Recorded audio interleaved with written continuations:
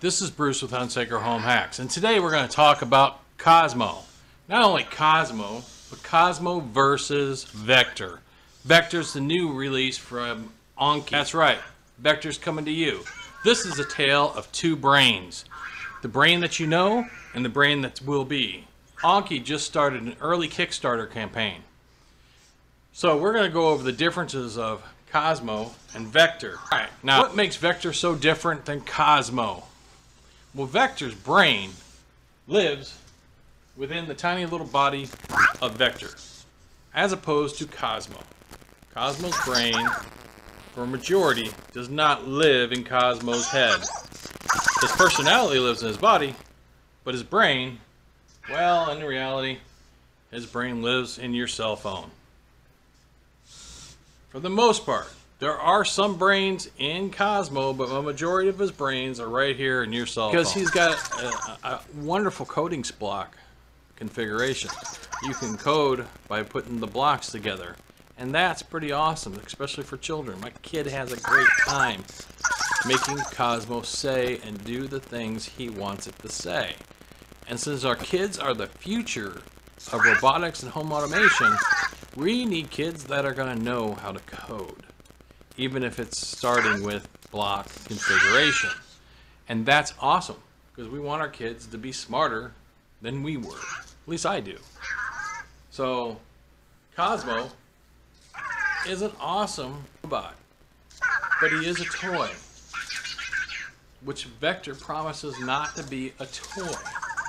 You won't have to feed Vector. You won't have to tune Vector up. Cozmo doesn't need to be tuned up. That's a toy mentality to keep kids entertained. You know, even though I believe he's pretty entertaining. Look at his face. And he hates being picked up.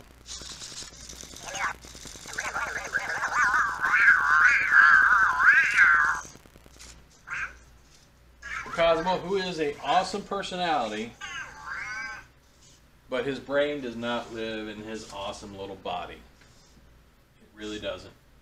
Without your cell phone app, Cozmo will not play.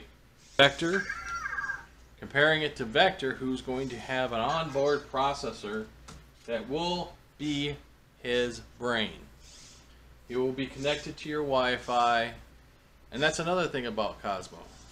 Cozmo's, when you have it set up to an app such as this, you're on Cozmo's Wi-Fi, not your Wi-Fi. And that's a pain in the ass, to be honest with you. You can't do anything else with your cell phone, you can't do anything else with your tablet, because you're disconnected to Wi-Fi. And that's a bummer. It really is. But it does not take away from the positives of this little Vector is different. Vector is going to have his brain within Cozmo. So that's cool. And Vector is going to be able to do more than Cozmo. With all of Cozmo's personality. That's right. You're going to get a home assistant in Vector with Cozmo's personality. And that's pretty awesome. So, what makes them different? Well, Vector's going to be autonomous. Technically, Cozmo is not autonomous. So, what are you going to get with Vector? I believe you're going to get a usable robot within your home. The only disadvantage is pint-size capabilities. It would take quite a bit of time for Vector to travel across the floor in my home. So Vector will be like an Amazon Echo or a Google Home in a stationary place, but with the personality and movement within that range of space. So like on a small coffee table, I see Vector being very successful. Moorebot doesn't move at all, and he doesn't do anything that Vector's going to do out of the box. And that's sad for Moorebot. Vector's going to be a cool, sleek looking little black robot with all the expressions of Cozmo built into it. But he will be always on, always available to assist you with your home automation needs and with your robotic assistant needs, your AI needs. Vector is going to be mobile. Now again, he's only roughly 2.5, 3 inches tall, and he only has a small track base as similar to Cozmo, because he is based on the Cozmo platform. But that does not mean that Vector won't be useful. Useful means, will he be able to do the things you want him to do? With the 4-array microphones, with the ability to scan your face with his camera. So with his facial recognition, he'll be able to take a photo of your family. And he's small enough that in your home you can pick him up and move him without a lot of effort, which is going to be a step above some of the other platforms that are out there that are currently working. That could be very useful in the long run. Vector is also going to be self-charging, as opposed to not being able to find his own charger and you having to charge him or keeping him plugged in all the time. So again, that's a step forward for Vector and for the home automation robotic craze. I do believe in the next we'll have some type of home automation robotics in our home. For a lot of different reasons, we're going to have home automation robotics in our homes. One, elderly care. Elderly care is a huge thing right now. There's a lot of us getting older in our life, and in that time, we are going to need that companion robot. I mean, it's not going to replace a dog or a cat, but in addition, a companion robot that will help us with our day-to-day operations, remind us when our prescriptions are getting low, reminding us to make sure that we have enough water and food, and make sure that we're taking the right amount of inputs. Those things will be a welcome thing to a lot of older individuals in the generation. Also, home automation again is a huge step. Having a robot in your home that can recognize when you're there and when you're not, it will be able to contact and contribute information.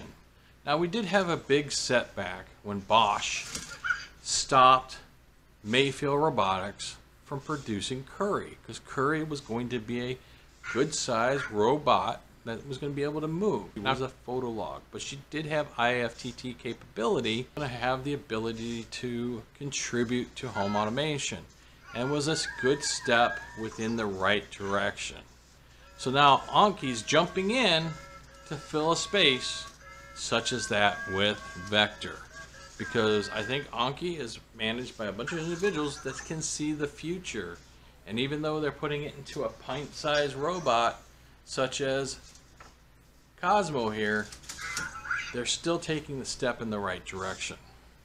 So what's the difference between Cozmo and Vector? Vector is an autonomous robot. He will always be on.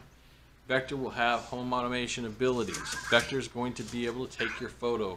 He's going to be able to contribute to your entertainment in a way that an Echo Dot and a Google Home can't, because he's going to know when you're there, like Jibo, and that's pretty awesome. If you want to get on the kick of Vector and get into the Kickstarter campaign, the link for the Kickstarter campaign. Thank you for watching the video. Please like, subscribe, and ring the bell for future notifications. And I will see you soon. Look forward to see you again soon. He said it best. We'll see you soon. A little big leap. If you get in on, and I for Vector. Dude, Cozmo's pretty durable. He's fallen off of this thing about 4 times making this video. So Cozmo is a durable little robot.